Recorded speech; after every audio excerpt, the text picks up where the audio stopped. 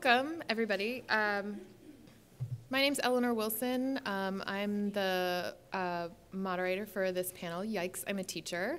Thank you guys all for being here. I am going to introduce our panelists for Yikes, I'm a Teacher.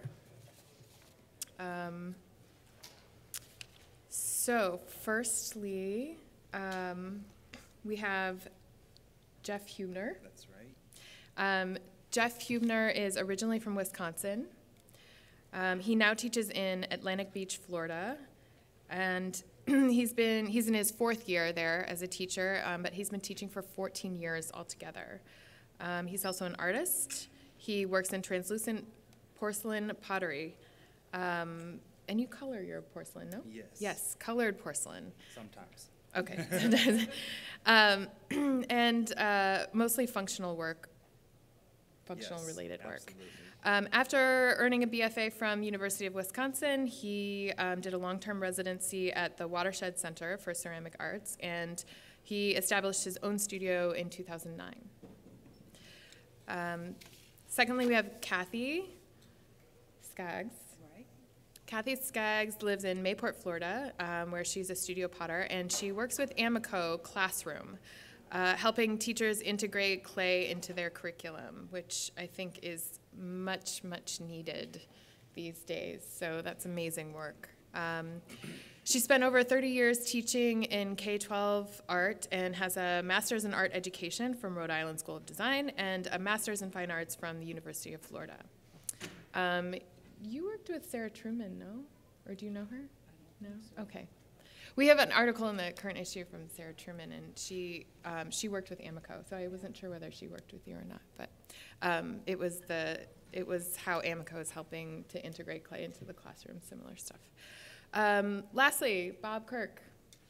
We have Bob Kirk here. He's a ceramic artist from Atlantic Beach, Florida, and he co-founded Atlantic Beach Pottery and is lead ceramics instructor at Episcopal School of Jacksonville. He's in his 14th year there and has actually been a teacher for 26 years in public schools. So he has a studio at home where he experiments with materials and firing techniques, and he has a BFA from the University of North Florida. So welcome to our panelists. I think, yeah, yes, thank you. I mean, I'm trying to just like do the math in my head real quick, this combined, like, how many years of experience you have combined. It's like, yeah, it's around 140. yeah, it's 25 and 15, which would be 40, and then it was somebody, and then who's the last person? And then 30 from you. Yeah, thank you. So, yeah, that's over. I started at 12. A wealth of experience here. So just maybe so our panelists can get a sense of who's in the audience. How many people are students, education majors or students studying education? Oh, fantastic. Great. Yeah, good. How many people are teachers now? Wow, all right. How many people are neither of those things? All right, there you go. So, you know, that can give you a sense about half students, half educators, and a few people who might be aspiring or looking for a job. Maybe you're looking for a job, I don't know. Anyway, so without further ado, I think we should go ahead and get started on the presentations. And Jeff, I think you're first? Yes. Okay. Hello, everybody. Thank you so much for coming out today. Really appreciate everybody coming out today. My name is Jeff Huebner, and I'm a high school pottery teacher in Florida. My whole life, I've been an extreme introvert, and I've always found comfort and quiet in the beauty of nature. I've also always loved adventure. My dream when I graduated from the University of Wisconsin-Stout in Menominee, Wisconsin, was to live on a large country property, fire a wood kiln, and make my living making pottery. Clearly, that's not how it worked out. It was on one of my quests for adventure in nature that solidified my future as a teacher in an urban environment. In 2004, on a through hike of the Appalachian Trail from Georgia to Maine, I was astounded by the kindness and generosity from people I met along the way. Naturally, on such a long hike, you have a lot of time for introspection. I'm going to go ahead a couple here. I love these kids. And I began to question, what was I doing to help out society as a whole? What was I doing to make the world a better place? I decided I wanted to put my passion for pottery to work for the good of other people, just like people have helped me along the way, along my journey on the Appalachian Trail. It was this introspection that solidified my future as an art teacher in a big city. I thought teaching would be a great way to share my passion for pottery. I naively thought, since I knew so much about ceramics, it would be easy for me to inspire kids and teach them about pottery. I have never been more wrong about anything in my entire life. I just, thank goodness, I love adventure. It was, a rough ride there for a little bit. Expectation versus reality, part 1. Before I started teaching, I had this expectation in my head on how it all work out. I envisioned all the kids gathering around for the demonstration, all eagerly waiting to learn and figure it all out. That is not how it worked. My first day, I was so excited. I dove in and decided we would paint today. Kindergartners were my first class. This is my first day. I passed out all that paint. They didn't know me or anything. I passed out the paint, and I explained what we were going to do, and they painted. They painted everything. They painted themselves. They painted the tables. They painted everywhere, and some of them actually got paint on the paper. It was at this moment that I realized I had no idea what I was doing. And just because I knew something about art, and it did not mean I knew anything about being a teacher. And here's where the real adventure began. I went home that night so frightened about what was to come the next day. What did I get myself into? Yikes, I'm a teacher, and I have no idea what I'm doing. I knew I had to do something, so I treated it just like my artwork. I have since found that our creativity and problem-solving skills translate to our progress in improving our teaching skills. I had a problem I didn't know how to teach, so I brainstormed ideas just like I would with my artwork. I thought of things I would do differently next time. I tried them, and every day I would go home and evaluate and improved. What worked? What didn't work? Thankfully, I eventually improved, and I feel like I've become quite good at teaching and inspiring students. During this time of reflection, I thought back to my experience in school. What made me want to go into the ceramics field? I have to thank the Wisconsin Public Schools and my pottery teacher for inspiring me. I remember being so self-conscious my first day of high school. It's a new environment, new people, new teachers, and everything was new, and frankly scary for this introvert. I was so worried about being judged that I had a hard time enjoying art, but my instructors were amazing and built a personal connection and confidence in me. This has become the hallmark of my teaching philosophy. Build confidence. When students are confident and comfortable in their surroundings, they thrive.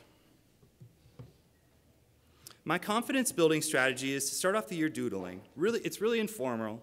We just enjoy the materials and doing whatever comes to mind. I've done this from kindergarten all the way through 12th grade at the beginning of the year. We sketch several doodles, just drawing whatever comes to mind, whether it be lines, shapes, color, or really anything. I stress just enjoyment of the process. I do have one rule, though. You can't draw anything recognizable, such as a sailboat, a person, or a palm tree. We focus on being comfortable in the classroom with each other in a judgment-free zone. I have found that when students draw abstractly, they do not compare the validity of their artwork to others. The focus is on enjoyment of the process and being comfortable. Once students become comfortable in the room, we begin to take these drawings and edit them using the creative process. What works good in the drawing? What do we want to do more of? What do we want to take out? This editing process makes simple circles, squares, triangles, and even squiggles look like amazing pieces of art. This early success boosts students' confidence and makes them hungry to create more. When students feel comfortable in their environment, they begin to thrive. And this has been the key to my success. Boost their confidence and make them want to be there. Once we have gone through this editing process, we publish a final drawing, and we focus on our craftsmanship and taking pride in the artwork. Students see how amazing they really are, even if all they drew was a square or a line. This, again, boosting their confidence. We then transfer those drawings onto a piece of ceramic art, in this case, a plate. The transformation from doodle to a beautiful functional artwork is amazing. In just a couple days, students transition from being scared in a completely new place to mastering the techniques and creating an amazing product. Check out some of the artwork. These are all the plates that they made from those doodles. They really have a good time making it. It's a really fun project to do. And these are all 9th graders.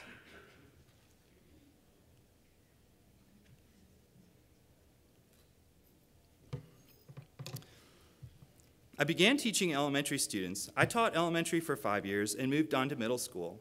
I taught middle school for 6 years, and now I teach high school. When I began teaching at my high school, there was a drawer full of texture pads.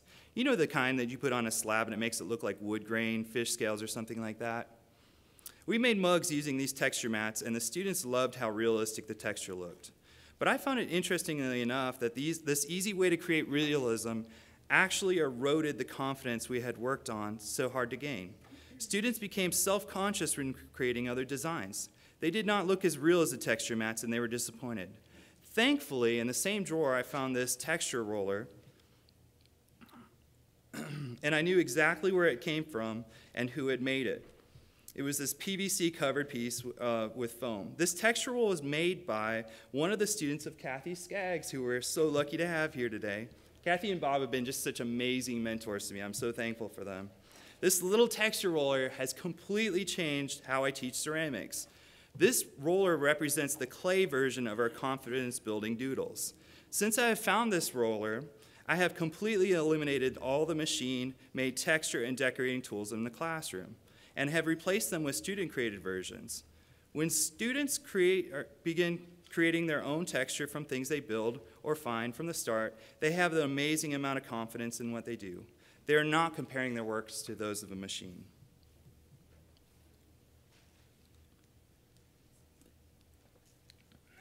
Now when we make mugs, we make our own stamps, and there's this great beauty that comes from seeing these stamps pressed into the clay and making the glaze break again, boosting their confidence.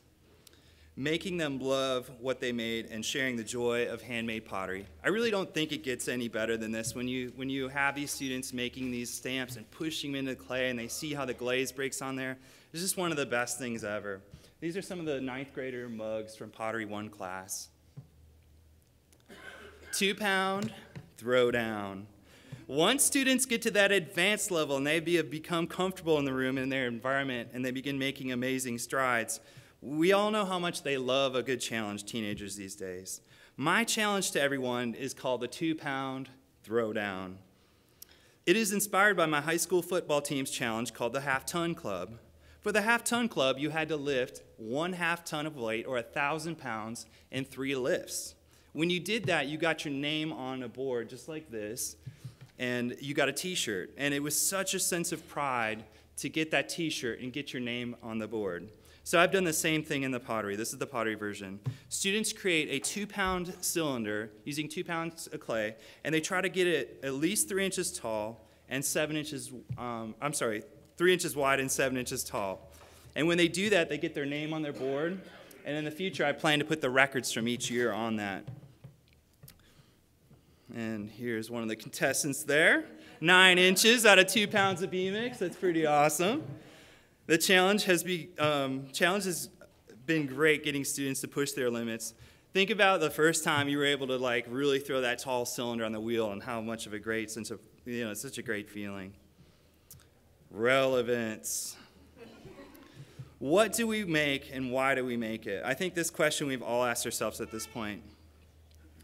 Using the pots in the classroom makes the artwork relevant. When we make functional pots, items such as a mug, bowl, or cup, or plate, I always have a kiln unloading party. We have food and drink, and the students get to enjoy all their creations, using them in the classroom, and this really makes it relevant for them. Expectation versus reality, part 2. When I first started teaching, I expected there to be about 15 to 20 kids in the classroom, just like there was when I was in school. The reality was 30 my first year, and then 40 after budget cuts. A year later, my principal came and said, "Your classes are going to be a little bit bigger next year." Here's what 65 kids looks like in a class. Yes, 65. Good thing I like adventure.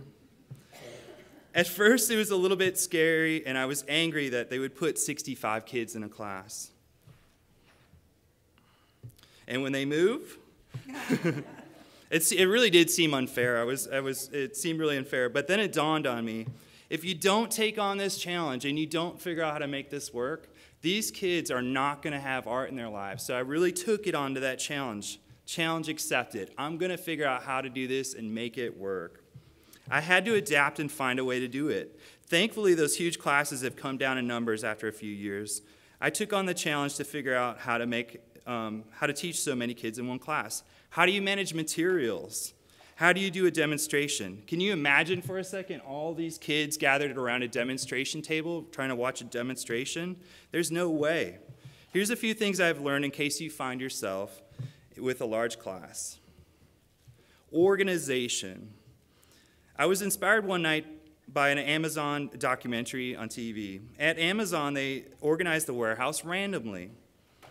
Items are scattered all over the warehouse, so employees are never far from an item when pulling an order. This minimizes movement. I have done the same thing with the student work storage. And the students store their work in these little tubs. Instead of organizing storage by grade, period, or skill level, I have them color-coded. Students keep their artwork near their seat to minimize movement.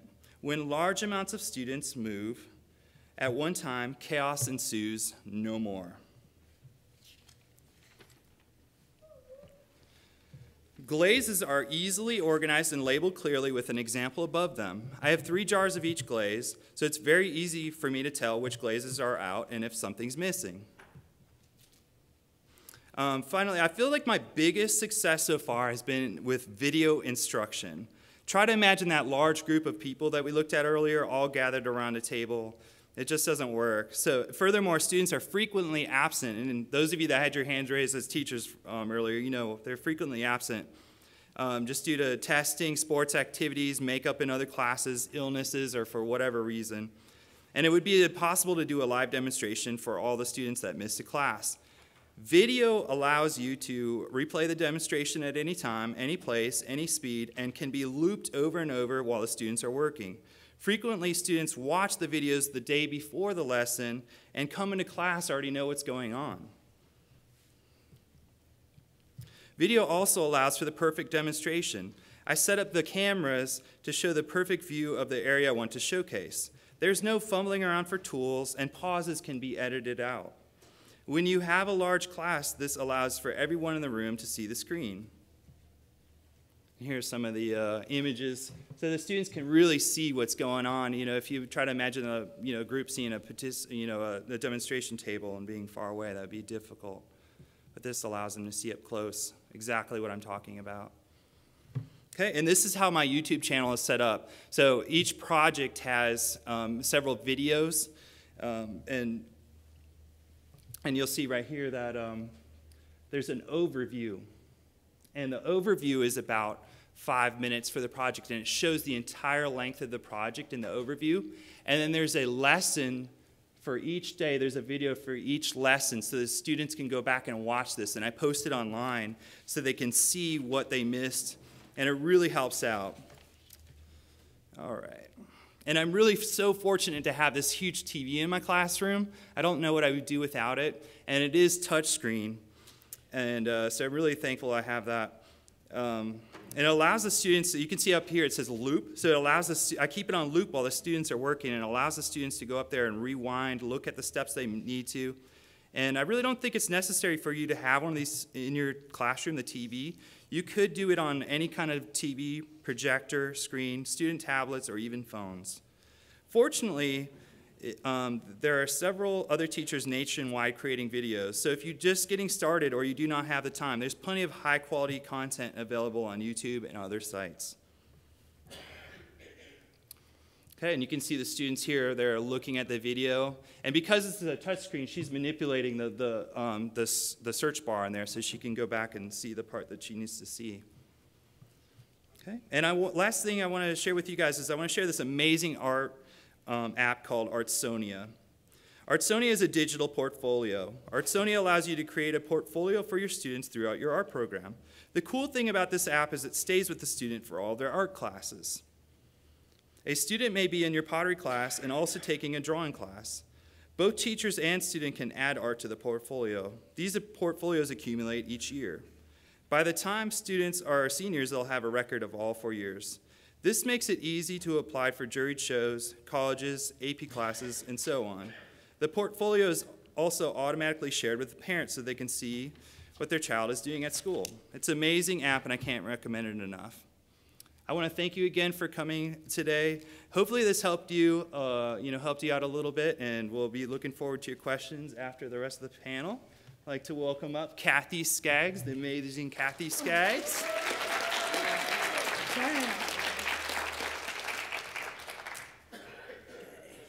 I forgot to show some of the student artwork. Do it. Here's some of the student artwork, just a couple slides.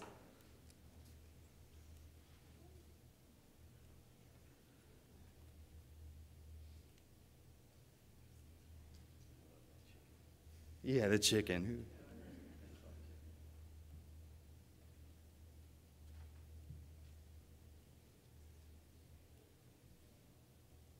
There we go. Good job, Jeff. Hi, my name is Kathy Skaggs, and I'm glad to be part of this group talking about teaching the ceramic arts in the public school, in the public classroom.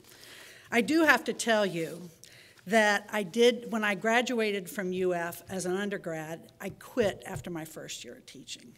I went into that classroom and I taught for the year, but I said, who in the world wants this job? It was so difficult, discipline issues, you had a lot of paperwork to do, you had this really fast pace that you had to get used to, and it was tricky, and I just bowed out. And then I stayed away from education for a couple of years, and then I went back into it with a different attitude. I said, maybe it's not those kids. Maybe it's the way I'm communicating. Maybe I'm not presenting the information in the correct way, and maybe I don't have it organized in the correct way. Initially, when I first started teaching, I didn't want to limit anybody's creativity. I said, I forgot to turn on my slides. I didn't want to limit anyone's creativity. I wanted students to be totally free to express themselves any way that they wanted to. After a while, I noticed I was getting the same kind of images. I was getting a lot of M&M birds, and I was getting a lot of things like hearts, and these same images over and over again. I thought, what in the heck is going on? Why are these kids constantly giving me these trite symbols? Students often fall back on things that have always worked in the past. And I do have to tell you, as I'm speaking, this is some student work from before I retired in 2015. This was student work from my high school, from kids in my class. So it works like this. Johnny. Johnny is the best artist in his elementary classroom. Johnny is known as the artist. And when anybody asks in the classroom, they all say, oh, have Johnny draw it. He's the artist. So Johnny gets out of elementary school. Johnny goes to middle school or high school, where he meets a teacher that asks him to solve visual problems. What does he do? Johnny totally panics. Here he's had all this artistic fame through elementary school. And what does Johnny do? Johnny totally shuts down.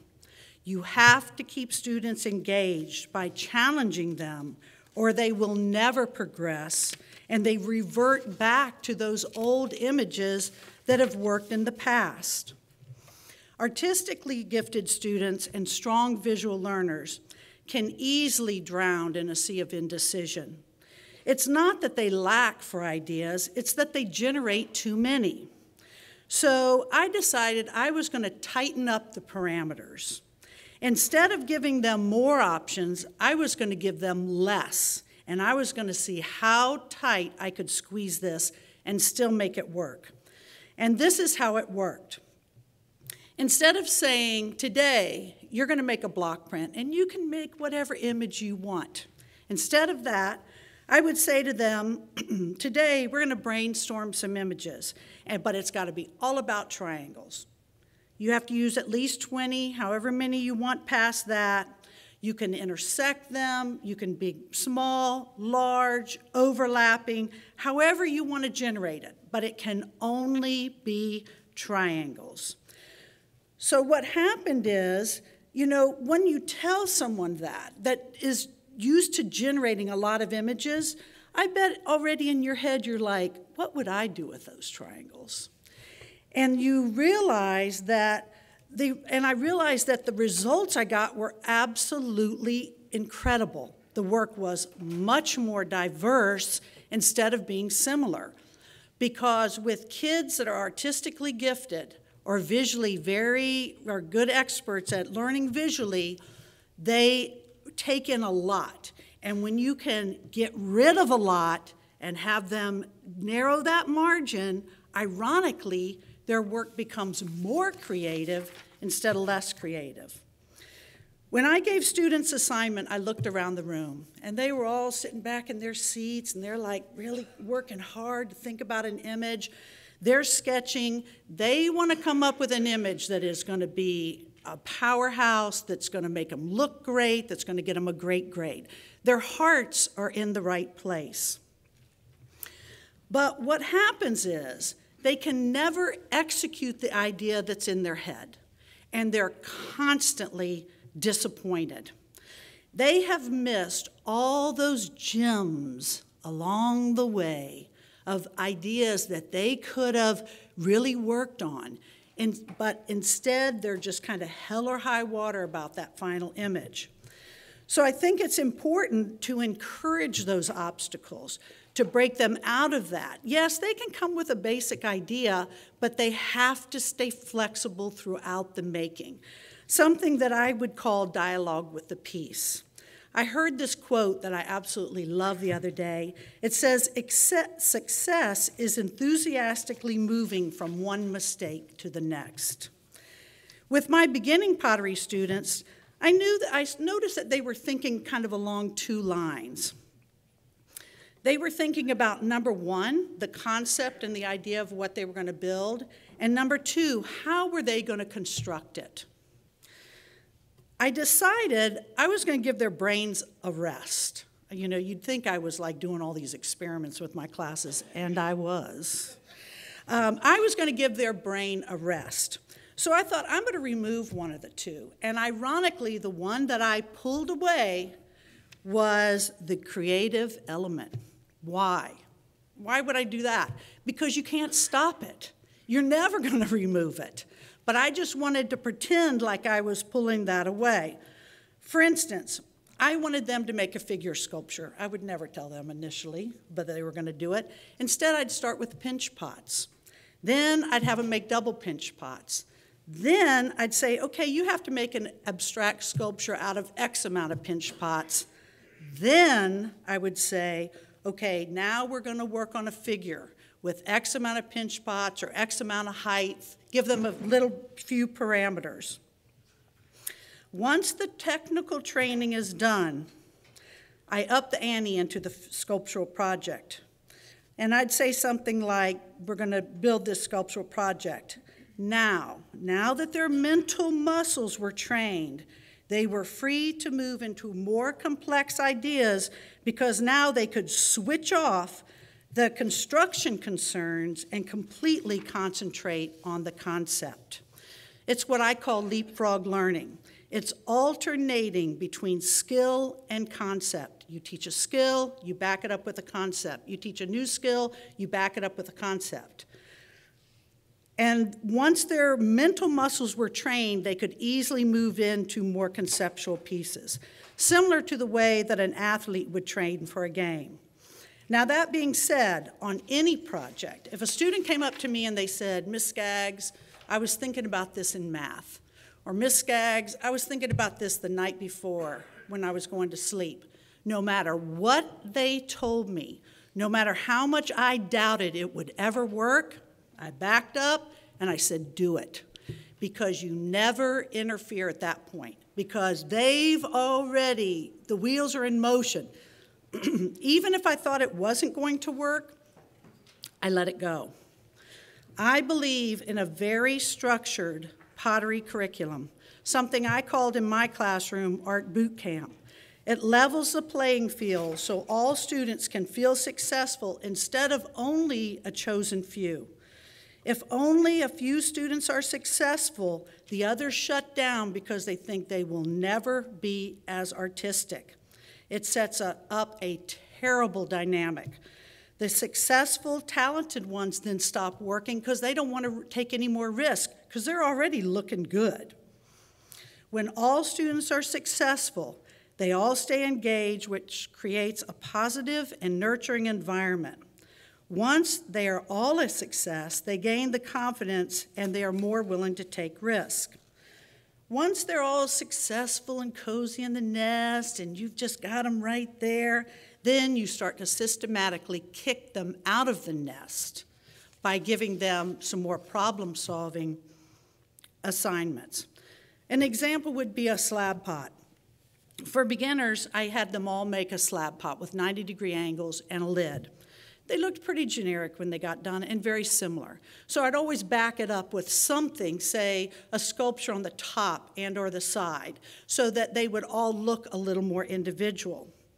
Once they had command of that construction skill, then I would say, okay, now you're going to make a slab pot of your own design with at least 5 to 7 sides with no 90-degree angles. As I worked on projects with beginners in large classes, I think it's best to keep them all together to help solve common technical issues. But some students, you'll have those runaway kids that are very gifted and technically have a lot of expertise, and they just go like wildfire through those projects.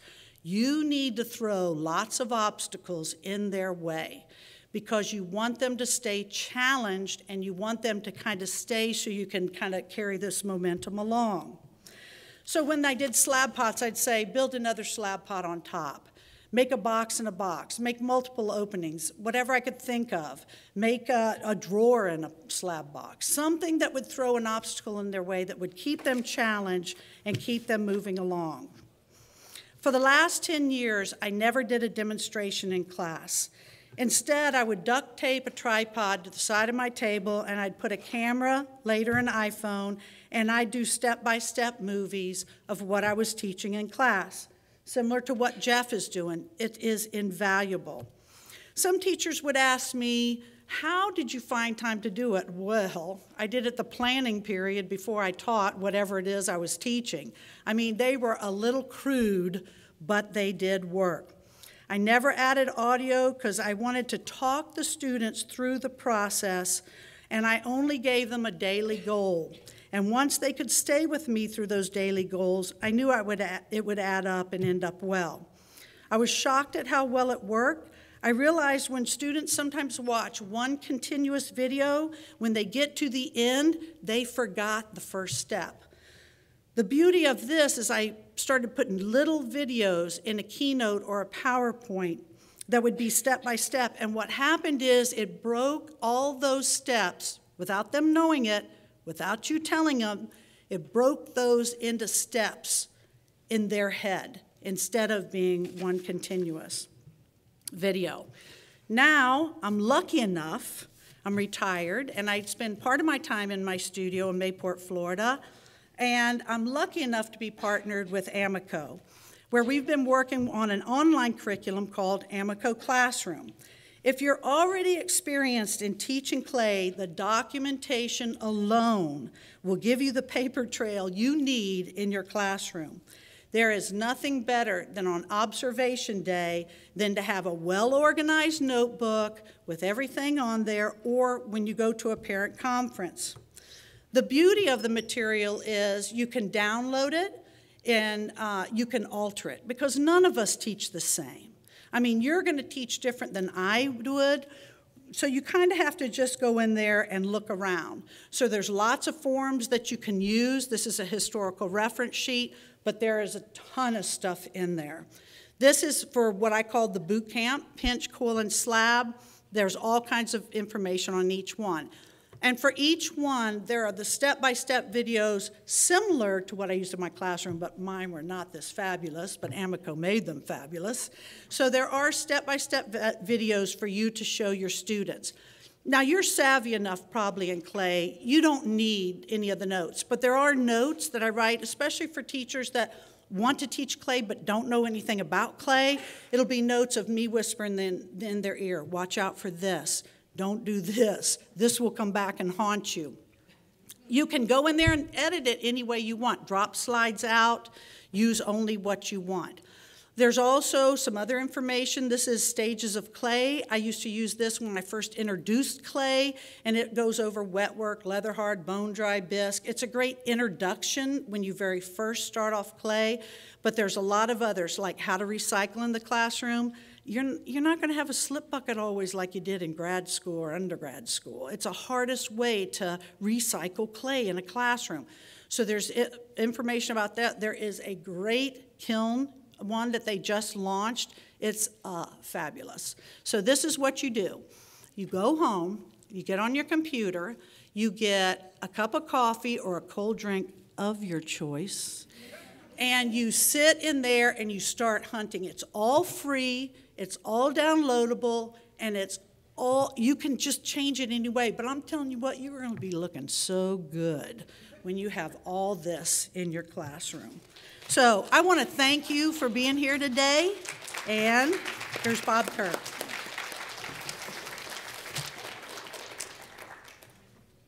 Go, Bob.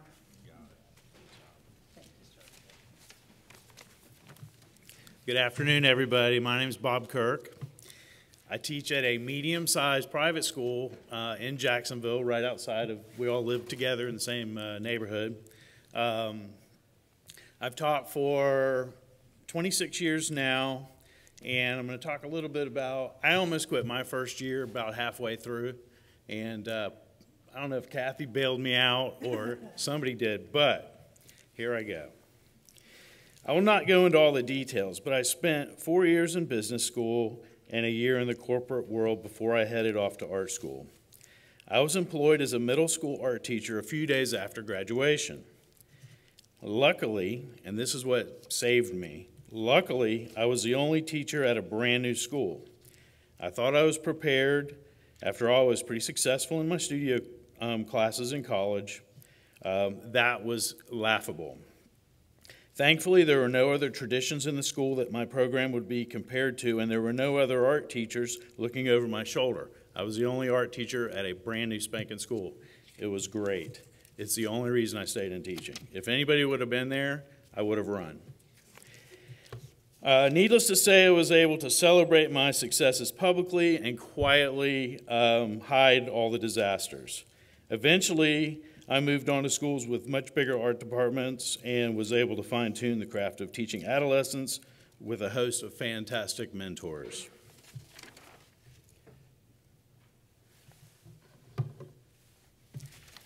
All right, ceramics is my best class ever. That is what you want to hear from your students. And what I'm going to talk to you about and show and share with you are some things that I have found after 26 years to help me help these kids find that place at school.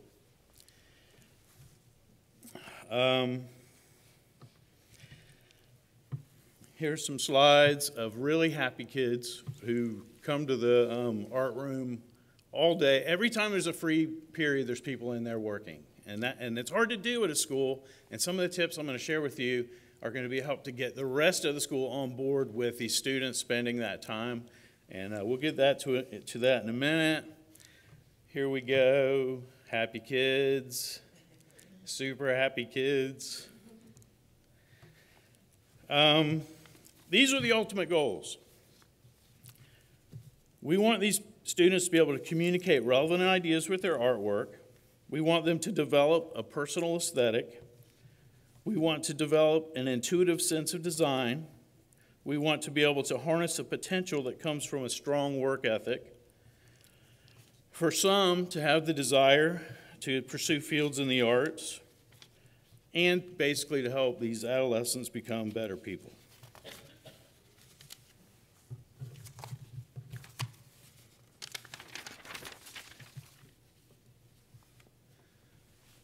Students building community.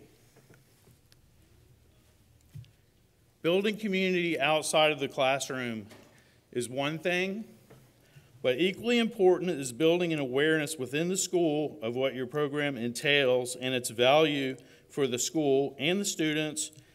Growing a dynamic program is much more likely to happen if there is support of the administration, your fellow teachers, the students' parents, college counselors, the coaches, and non-art students, or maybe art students from other disciplines. This is an example of, this image is an event that I've been doing the last 2 or 3 years. It's called Art of Arts. And we invite all the parents, administrators, coaches, guidance counselors, college counselors, everybody we can think of to come to this event. Especially the parents. They need to know where their child spends 4 years of their high school experience.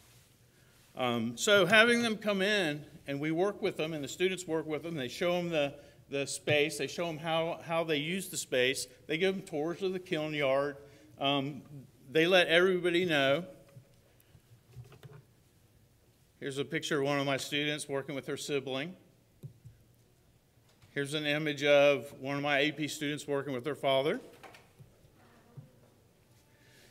This is one of my AP students working with the crew coach. And I think you have to understand, especially if you haven't been in a classroom, you have to work with all these people all the time. I have to make sure that I can talk to the college counselors and make sure they don't recommend that students don't take ceramics. The parents have to be on board. If a student is going to pay or spend 4 years of their life in high school in the ceramics room, the parents need to know what goes on there and how things work. If you've ever taught, the coaches definitely are in competition with you after school. If you have a student that's on the crew team,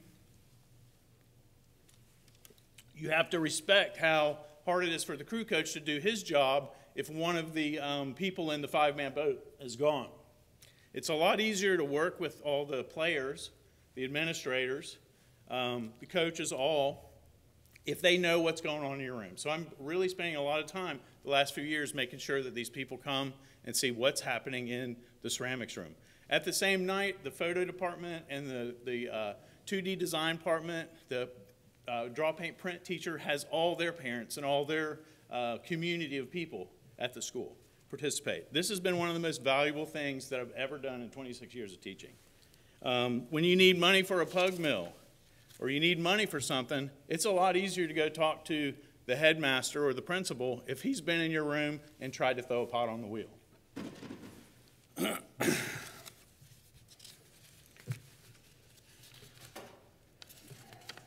Thanks for that water, Jeff.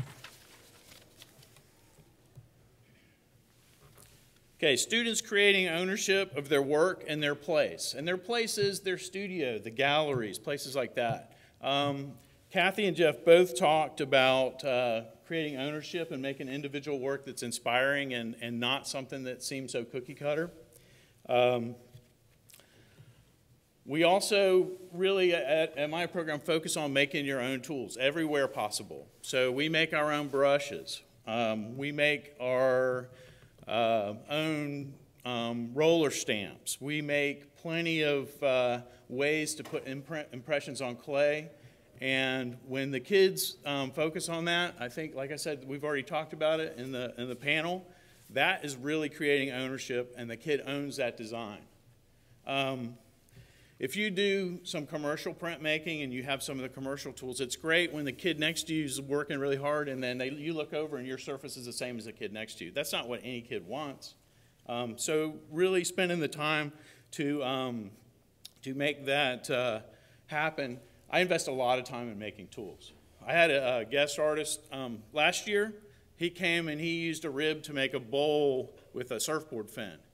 Well, all the kids all of a sudden wanted to do that, and I said, that is great. And they start bringing in all their materials and developing their own clay bodies and glazes. you don't have to have an extensive glaze lab to make glazes. One of my favorite projects that I do with the students is I do the grocery store glaze. You send somebody to the grocery store to get a box of 20 Mule Team. It's a borax. It's in the soap department. And then you send them out to the baseball field to get a little clay off the pitcher's mound.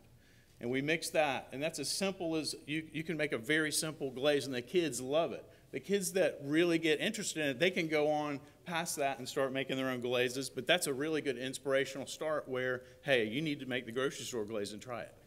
You guys should try it too. It's really easy, and it costs like $3 for the box of soap, and I'm sure you have red clay somewhere around you if you have a baseball or a softball field. Developing their own clay bodies. You can simplify that to, it can all happen at the wedging table. You don't have to have a clay mixer. If you have some red clay and some white clay, they can work on making different amounts of color and color changes in it. They can put grog in it. They can put sand in it. We live near the beach. Go get some beach sand. That'll be really personal for you to have the sand from your yard in your clay. So making your own clay bodies doesn't have to have a recipe and a lot of equipment. But if you do the art of the arts and invite all your administrators and parents and other teachers, it's easier to get a lot of that other stuff. So not only going back to what I was talking about with the first slides of the art of the arts and the events where we have all the community there, it helps to get that equipment that you might want and need.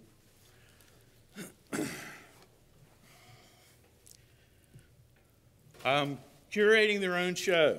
Students should be curating their own shows and creating alternative exhibition opportunities. Here's some slides of our main gallery. It's in the lobby of our theater at our campus, and it's beautiful.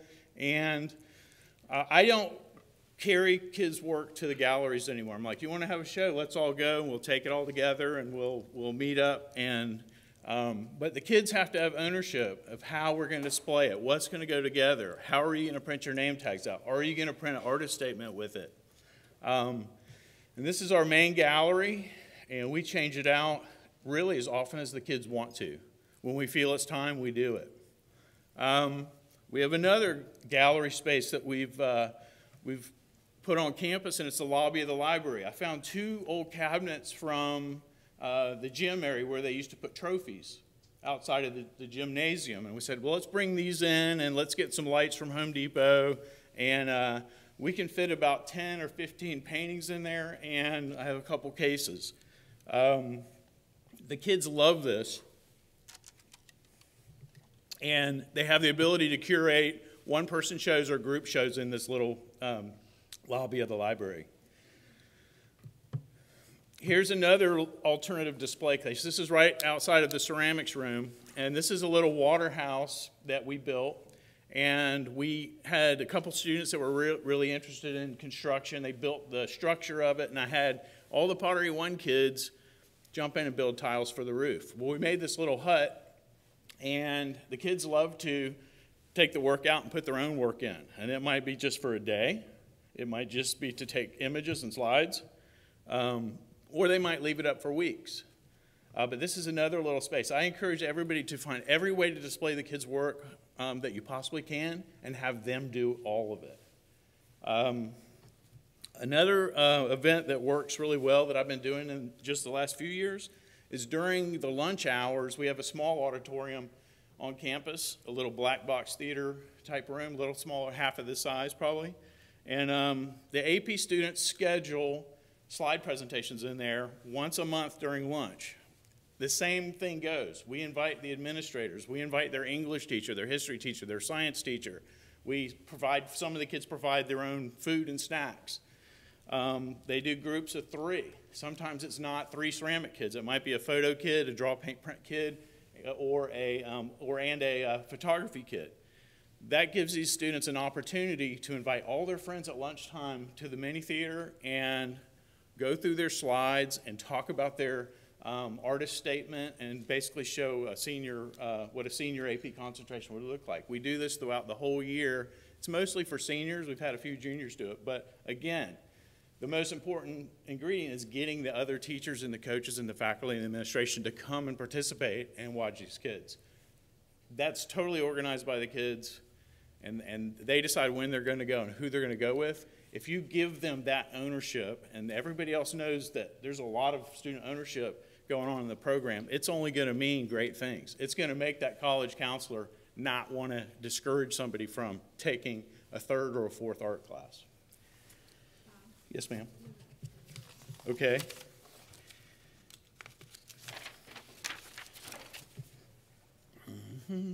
See what happens when I start talking? I start running out of time.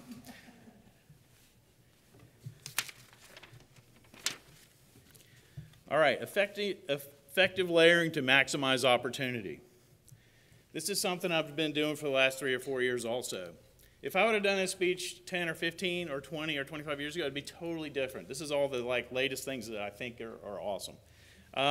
Almost all Pottery 1 classes, you start off with some type of pinch pot form. And Kathy and Jeff talked about these pinch pot forms.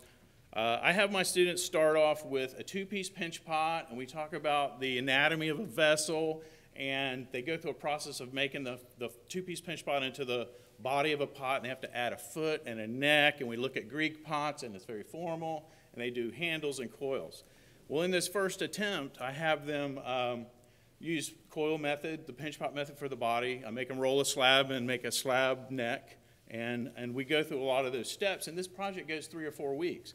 Well, any of you that already teach high school, or if you're getting ready to teach high school, you know kids finish fast and some kids finish slow, and I always have to have something in between for somebody to do so there's not people sitting around. So what I've basically been doing lately, and by that I mean the last 2 or 3 years, is I have the students that finish early. I'll stop everybody when it looks like people are finishing, and we make just pinch pots, and we pinch the rims thinner, and we leave a lot of clay in the foot, and I take them all over to the pottery wheel, and I say, hey, now you guys are going to learn how to trim feet on bowls. So they make pinch pots and trim feet.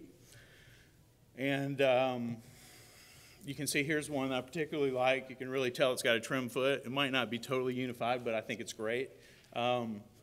These kids start making pinch pots and then trimming, and they learn how to center on the wheel. And while they're doing that, just like when you're throwing pots on the wheel for your first time, your first bowl project, you have to make every mistake to be good at anything.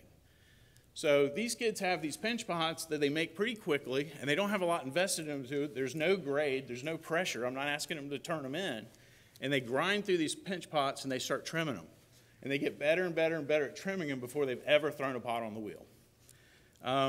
We also look at a lot of Shino and Aribe tea bowls while I'm doing this. This kind of the side project while everybody's finishing their formal grade that gets all the big points. So we get these pinch pots that look like this, and I love this. I wish I would have trimmed this foot. This is some kid. He didn't even realize how awesome it was. But what happens is when they go to throw on the wheel in January, they've been through this extra time throughout the first semester, and they really get good at trimming feet, and they make a bowl or two. And when they finally get a good one, they do not have to even think about it. They know how to trim already. It's hard if you're throwing and struggling with all the first steps of making a bowl, and then you have to learn the whole trimming thing. You got to go through one. You got to make the foot over here. You got to go through all these things before you get it right. They already know how to do it, and it really makes that bowl unit and their throwing better than I've ever seen. All right, I know I'm running out of time. I'm going to show lots of example pots. Kids that are making cups should have every friend you know that makes pots should give you some of their bisqueware to put out so the kids can hold them and pick up their work, and they will learn how to make pots better if they have these things. Now, everybody I've ever known, or when we have demonstrators come in, they always leave bisque projects for us. They don't sit up high on a shelf. We put them out when we're making whatever it is. Here's some teapots. And hopefully they turn into really nice teapots like Evan here. And do I have any more time? Okay. Let me hit on one. I'm almost done. I'm going to hit on one thing, then we'll go. There's about 5 minutes left total, so we just want to turn minutes for questions. Okay. Our school does a Harkness method of learning. And I don't know a lot about it, but it's made my class and critiques unbelievably great. And this is a picture of a regular English class. All the English and history classes at my school, they sit around this table and they dialogue and they have a conversation. I'm going to read you a little piece here. The Harkness method style of teaching explores ideas as a group. It develops the courage to speak, the compassion to listen, and the empathy to understand. The Harkness method is about collaboration and respect where every voice carries equal weight. Even when you don't agree, Harkness is a very Socratic, democratic method with minimal teacher intervention. That's a history class, and this is what my critiques look like now. We don't put a person up in the front to tell about their work and everybody's watching, and we put all the work out together and we sit in a circle and we have conversations about it. We can go back and forth, and we'll go back and make a comparison to another student's work, and it's been a really great experience. I haven't had nothing to do with the success. The school's adopted this. My kids love to critique. If you want to look up Harkness and look more into that, Philip Exeter High School is kind of the people who invented it back in the 30s. Thank you very much. Please ask questions. If you have any questions, we got just another minute or two. Thanks again. Thanks, you guys. I was writing notes and had some questions, but I'm just going to open it up to you guys last few minutes. So if anybody has any questions for our panelists, yes. Okay, so the question is, what's the recommendation for someone who is trying to begin an art program at a school that hasn't existed before?